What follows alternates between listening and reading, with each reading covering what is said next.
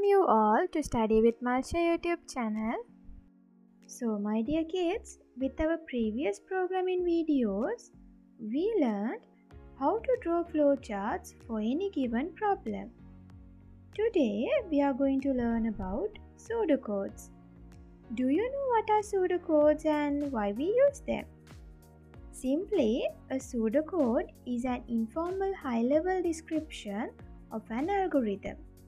That means you can use simple English together with keywords to provide steps when solving our problem. So, what are these keywords? When you are writing a pseudocode, there are some reserved words you should use. We call these words as keywords. As an example, when you are starting the pseudocode, you should start with the word begin. Here's a small tip for you. All the keywords should be written with capital letters. So then, y'all can find out your keywords easily. Okay, so today I will show you how to write a simple pseudocode with these basic keywords. Here I have two numbers, number 1 and number 2. So I have named them as num1 and num2. So here I should add these numbers and find the final output. That means my total.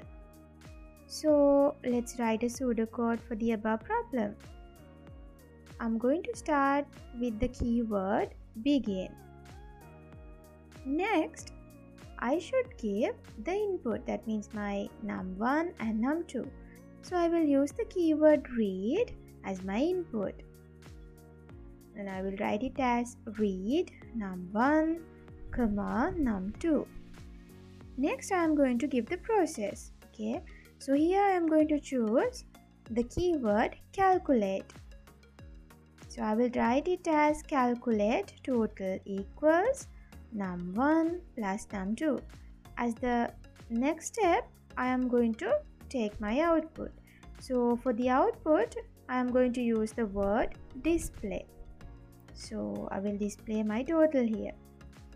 Finally, I can end my pseudocode like this. So I am going to use the keyword end. Now remember, all the keywords should be in capital letters.